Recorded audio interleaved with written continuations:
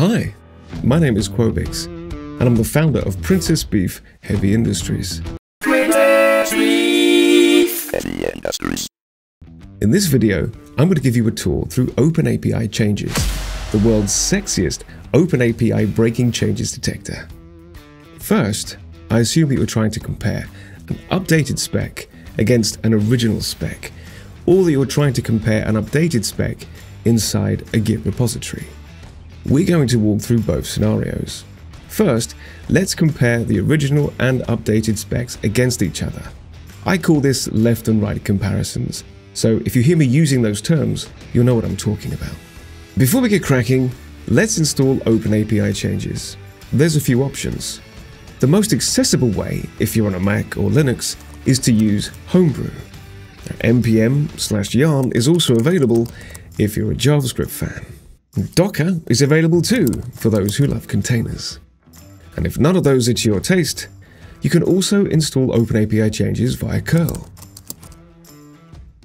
The left-hand side spec is the original specification, and the right-hand side spec is the modified one.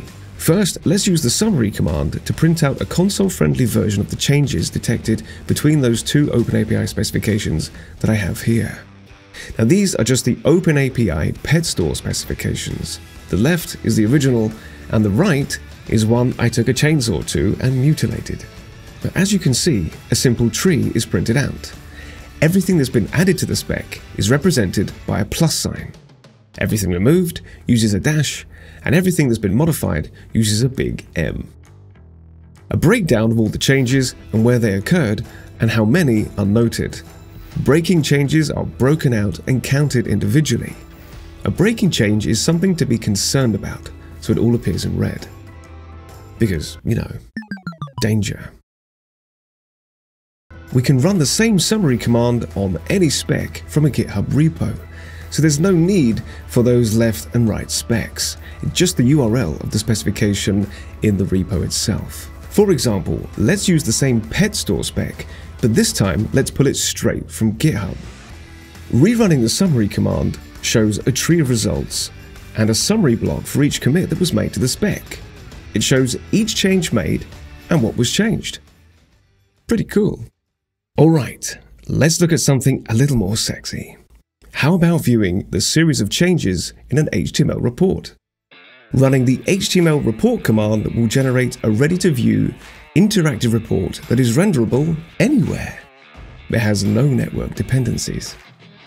To view it, run open-report.html, and up will pop a sexy UI that shows the same tree of changes that we saw in the summary view on the left, and some fun donut charts at the top, complete with a little timeline button. We'll come back to that in a moment though.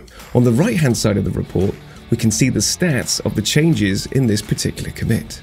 Clicking on any of these changes in the tree will load a diff view with the line of that change highlighted.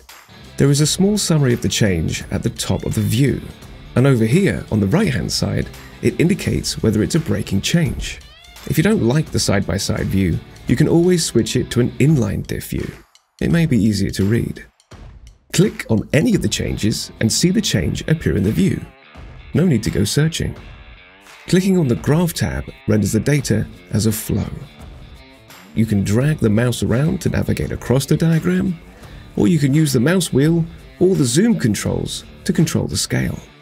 Hit the circular arrow to reset the view, and then hit the path icon to rotate the direction of the flow in the diagram.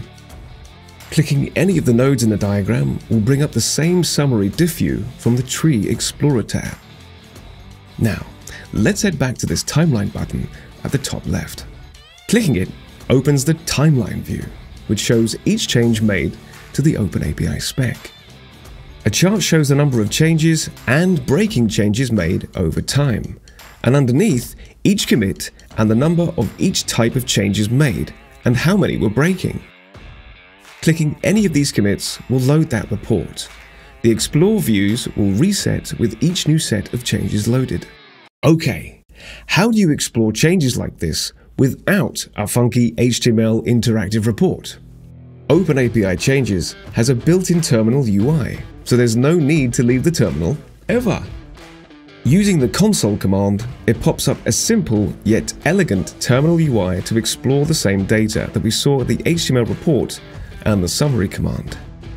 Use the up and down arrow keys to move between the commits for the openapi spec in the top pane, and press Enter to select a commit, then use the up and down keys again to choose a change from that commit from the middle pane. Press Return to select a change, and then review it in the bottom pane. Hit Escape to return to the top pane to select another commit, and then finally press Escape or Ctrl+C to quit. Pretty cool, but there's more. Do you need a machine-readable report, or do you need to consume this report downstream in another application? openapi-changes comes with a report command that'll spit out a big old JSON blob of everything used to render all of the UIs in the app. Just run the report command like before, and out will pour reams and reams of JSON. That's it for this run-through of openapi-changes. Let me know how you get on with it. See you next time. Heavy industries.